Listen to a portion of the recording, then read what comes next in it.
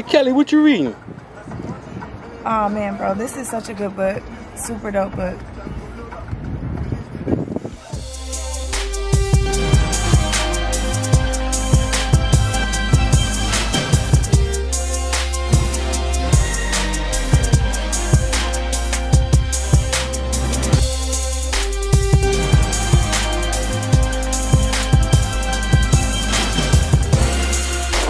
Natural endurance, stamina, and action.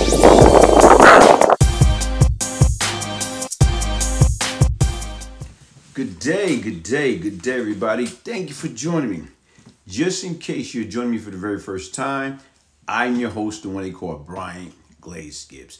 This is my story. This is my ministry. What I do is I talk about the good, I talk about the bad, I talk about the ugly. But the objective is right now is for educational purpose. It's like right now for deterring these kids from making bad decisions, letting them understand that, guess what? You are better than what you think you are. You are smarter than what you think you are. Here it is right now is you do not have to be a victim of circumstance. You do not have to be a product of your environment. A lot of times people like to use that excuse. Well, I grew up in the projects, so I'm a product of my environment. Well, my mother was addicted to drug or alcohol, so I'm a product of my environment. Hey, folks, listen, man. Guess what? I seen some people been through some tough time, and right now they didn't use it as an excuse. What they did is they use it as a motivation factor to make sure that, guess what? History don't continue to repeat itself, man. So with that being said, listen, man, if you want to know anything about Brian Glaze Gibbs, Google. Go to www.google.com and Google the name Brian, B-R-I-A-N, Glaze, G-L-A-Z-E, Gibbs, G-I-B-B-S, and see what you come up with. And like I say right now, is this a lot of things you're not going to like. Because right now, between the age of 14 and 24, I couldn't stand that person. You know why? Because I want to be a product of my environment. I became something that I wasn't. I want to be down. I want to be cool. I did everything in my life from A to Z that I'm ashamed of, that I'm embarrassed of. I destroyed my community. I poisoned my community. I hurt, killed people. For what? I got blood on my hand. For what? Folks, listen, when you know better, you do better. And I had to get help. And a lot of times right now, we don't want to understand. We don't want to admit that we need help. And today, what I'm going to talk about is this, man. You know what? I see 50 Cent. Shout out to 50 Cent. What he about to do is, I guess he gonna do the Boy George story, the George River story, the Puerto Rican James Bond of the Bronx. And right now is he put up something in regards to Dapper Dan. Anybody know anything about Dapper Dan? Guess what? He was one of those guys that right now made his own, like Louis coat, Gucci, you know what I'm saying, Fendi, you name it.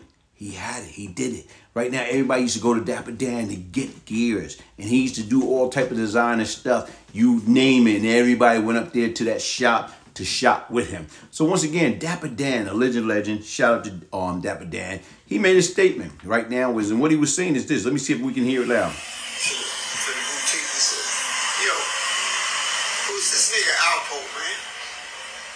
He said, who's this nigga Alpo? He said, he don't even have as much money as my lieutenants. The first day George came to the store, to the boutique, he said, yo, who's this nigga Alpo, man? He said, who's this nigga Alpo? He said, he don't even have as much money as my lieutenants. So here it is right now. What Dapper Dan is saying is this, right? Back then, Boy George, because they hit a name Alpo. You see the movie Paid in Full? Alpo made soul rest in peace. You know what? They did the movie Paid in Full. Who played him? Cameron.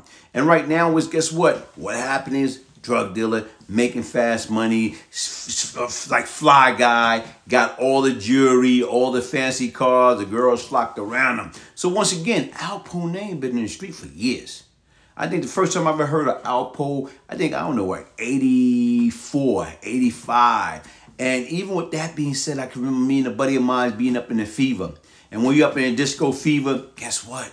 You know, here it is, my buddy pulled a girl that Alpo was trying to talk to or whatever, and he took her home. But anyway, Alpo name was out there. So here it is, Alpo did his thing, and Boy George them. You know, both Puerto Ricans, they was doing their thing on a different level. So once again, he's supposed to have went to Dapper Dan. Like, you know, every time I look around, I'm hearing about this name, Alpo. Alpo this, Alpo that, Alpo this. And then guess what? Alpo used to go to Dapper Dan and get all the fly, Louis, you know what I'm saying, Fendi, Gucci, you name it. So I guess it was like a little competition. So once again, here it is. If you listen to what Dapper Dan said about Boy George is saying right now, who this cat Alpo? Right now was, I got more money than him. I'm making more money than him. So once again, right now was my lieutenant got more money than him. And you know what, folks, listen, who to say whether that was true, whether it wasn't true. Back then, everybody was getting money, but they was doing it the wrong way. You sit back and think about Boy George, allegedly supposed to have made like $15 million within a couple of years span. So when you sit back and you look at it, guess what? 21 years old, 22 years old, making that type of money. But what did he do to make that money? What? Selling drugs, selling heroin, killing people. You name it. Guess what? He been in jail since what? 1989? So you talking about 33 years. 33 years that man been in jail, he got life. He been in jail for 33 years. But back then, within a 2-year span, he lived it up. Going, buying all the fancy, cars, all the foreign cars. Wearing the Dapper Dans, all that luxury, the jewelry, the girls, going from Puerto Rico back and forth, buying property, making all that money. But once again, here it is. Look what happened when he caught the case. He went down. He been in there. He's 21. He been in there 33 years. He been in jail longer than he was free. So once again, he went in at 21. It's 33 years later. He's 54. But you sit back and you think about it. Is it worth it? Once again, being in competition with somebody else, trying to make fast money. Is it worth it?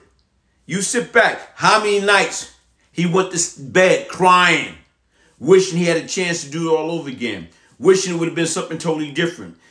We too busy. And that shit's a competition. Every day on that street is competition. Who got the biggest jewelry? Who got the biggest chain? Who got the biggest medallion? Who got the biggest and the flyest car? Who got the biggest house? Who making the most money? The wrong way. Imagine right now, if you want to be in competition, guess what? Who can be an A student? Who can graduate, right now with a law degree, a doctorate degree? Who can become a medical doctor? Who can become, the president of the United States? The vice president of the United States? Who can become the CEO of a Fortune 100, Fortune 500 company? That's what the competition should be about. Not who's the biggest, who's the baddest, who's the toughest, who made the most money. Because once again, like you say, look at Alpo. They both made money. He made money, Alpo made money. And it was supposed to be a alleged rumor that Boy George supposed to have told Alpo, you know what? If you show me $1 million, I'll give you $2 million. That never happened. But once again, come on. All this for what? All this competition for what? All this, negative energy for what? Kids, boys, girls, young adult, anybody that's out there that's at risk, man, it's not worth it. Like I say, this man had a 2-year run. It doesn't matter how much money he made. Was it worth it? It wasn't worth it. Same thing right now with Alpo. Right now, it didn't matter how much money he made. He did, 20-something years. Came home. Stayed home for 4 or 5 years. And right now died. Was it worth it? Like I told you when I was out there, guess what? I did everything from A to Z. I lost 15 years out of my life that I cannot get back. And I can honestly say it was not worth it. When I was in there, my mother died. Couldn't go to the funeral. Right now, couldn't go there for my son's first birthday, second birthday, third birthday, fourth birthday, fifth birthday, sixth birthday, seventh birthday, eighth birthday. How many birthdays missed? How many Thanksgiving is missed? How many Christmas? How many New Year's is missed? How many 4th of July is missed? How many Memorial Days missed? How many Labor Days missed? How many Valentine's Days missed? Father Day, Mother Day, all that stuff. Graduation. All that stuff is what? Wedding, gone. Because once again, We chasing behind the wrong dream. We too busy in love with materialistic stuff. Not understanding, guess what, folks? It's not worth it. So to me, like I said, when you listen to what 50 Cent about to do another piece, probably on the Boy George, shout out. I think he'll do a great job on it. But was it worth it? Boy George. Look what Dapper Dan say. Here you go. To the boutique, he said, yo, who's this nigga Alpo, man? He said, who's this nigga Alpo?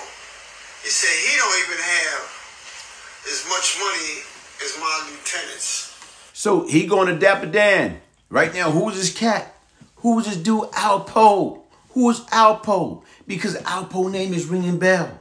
So when people start hearing your name out there, guess what? But his name is out there for the wrong reason, man. Let your name be out there because you're a doctor. Let your name be out there because you're a lawyer. Let your name be out there because, once again, you're doing something for your community. You're a CEO. You're a CFO. You're an executive. You're a director.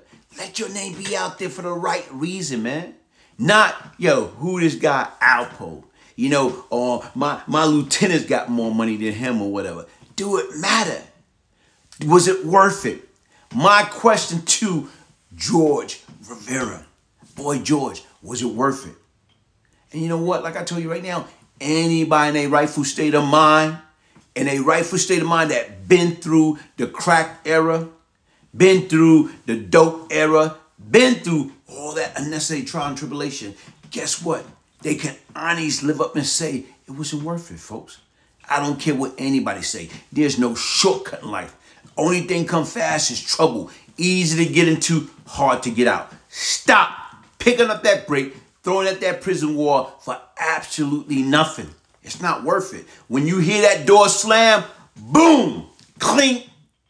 Right now, lockdown, lights off. It's not worth it, folks. It's not worth it. Hey, listen, subscribe, share, support. Get your signed copy of the Beyond Lucky book, The Brian Glaze Gibbs Story. A true story of crack, money, murder, and redemption. Listen, folks, if I can change, anybody can change. Peace, love, and prosperity. Have you checked your tire pressure today? I don't have a flat. Have you checked your blood pressure today? No, I don't feel sick.